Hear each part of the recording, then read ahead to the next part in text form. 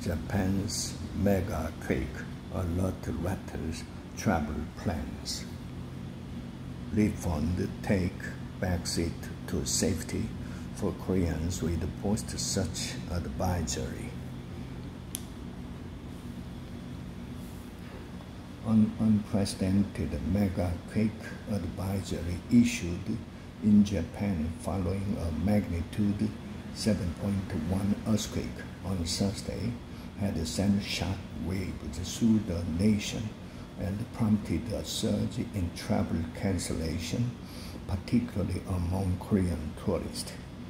Japan's meteorological agency warned of a significantly increased risk of a major earthquake along the Nankai Trough, a seismic hotspot capable of generating massive tremors. Accordingly, Prime Minister Kishida canceled a planned trip to Central Asia to oversee the situation and lead the government's response.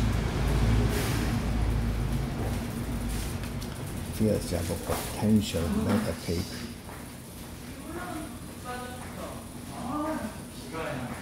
fueled by Tokyo's extraordinary warning have also impacted Korean travelers who make up the largest portion of foreign tourists to the country.